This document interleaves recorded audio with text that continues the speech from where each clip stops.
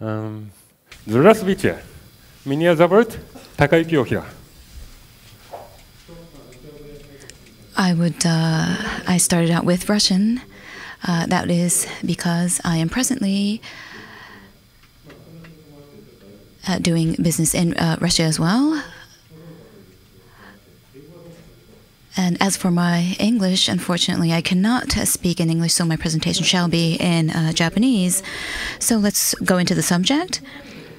There is a Japanese saying, as many as the number of stars in the sky, but exactly how many stars do you think you can see in the sky? This is what I would like to talk about.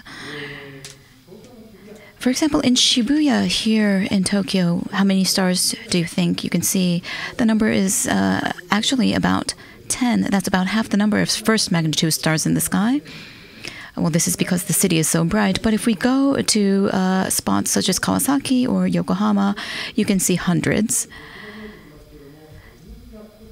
You can see Orion in the back screen here, and we can see a little more stars. This is what you would be able to see from Mount Fuji. The number of stars you could see is 6,000 to 9,000, so many, many stars in the night sky from Mount Fuji. Now, the issue comes to how many stars do planetariums show, and the conventional planetariums roughly showed 6,000 to 9,000. People were satisfied with it, but the megastar that I invented, the number of stars it projects, is actually 22 million stars. What, you may say? But there is a reason behind why I did this. It is because there are so many stars that you cannot see with the naked eye, and so many stars that I would like to show. And what on earth drove you to do this, you may think? Well, let me lead you through my story. This photo is a picture of me when I was in the 4th grade. And it was then that I became interested in planetariums.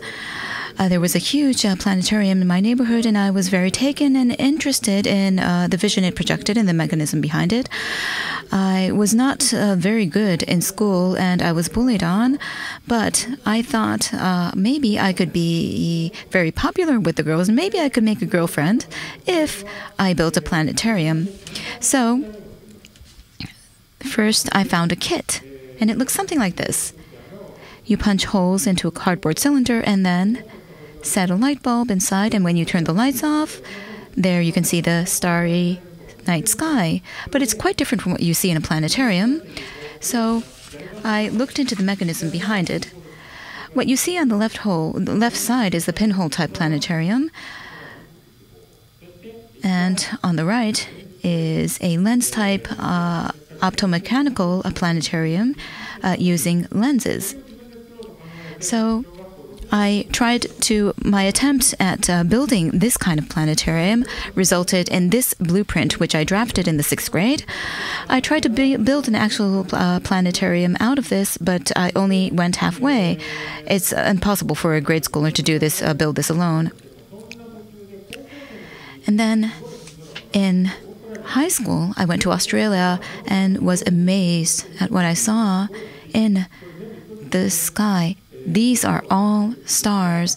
They fill the sky. And you can see the Milky Way here. And it is a strip of light. And the other thing I noticed was the starry night sky that I actually saw was quite different from what I was accustomed to see in planetariums. So I entered into college, and this is what I made in college. And but I was not able to use it for long because it fell off the table and it broke. So my dreams of getting a girlfriend ended right there, since also I was in the sciences and I was not around girls a lot, but I'm not here to talk about that.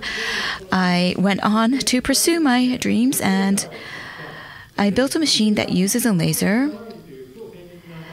a very, very precise machine that can punch holes. It is a machine that there is no other in the world. This is a picture of it being assembled in my room. I know with the Suma door, it looks very lived in and sloppy. But this led to the MEGASTAR, which I brought to England. And it is a portable machine. And here you can see it projecting the Australian night sky that I saw in the stars. It projects 100 times more stars than the conventional planetariums, which you can see on the graph. So here, let's make a comparison. So the next one we will see is a projection of the MEGASTAR.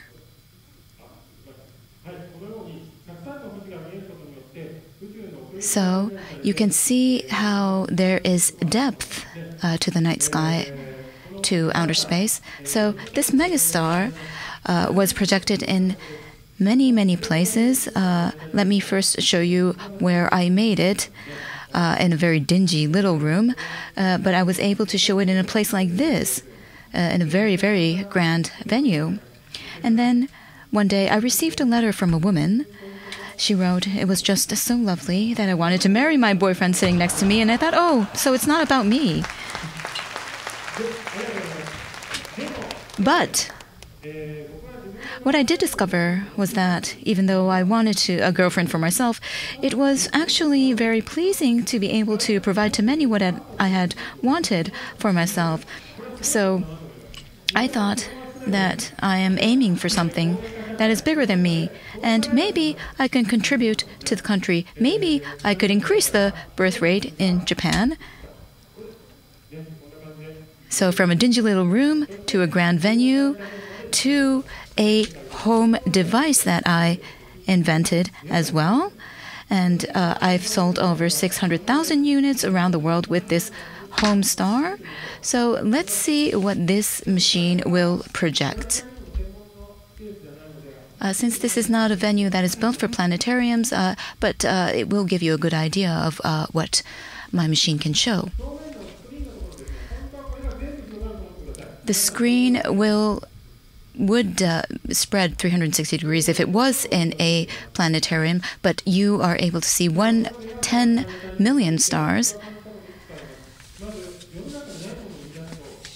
And what I concluded from this was that you have to invent something new and show it to as many people as possible. And it just doesn't do to do something unprecedented. You have to make it. You have to show it to many people as possible, and surely you are bound to be met with a new kind of a reaction, and that's where the game of catch starts. Through this interaction, you constantly elevate what you have produced.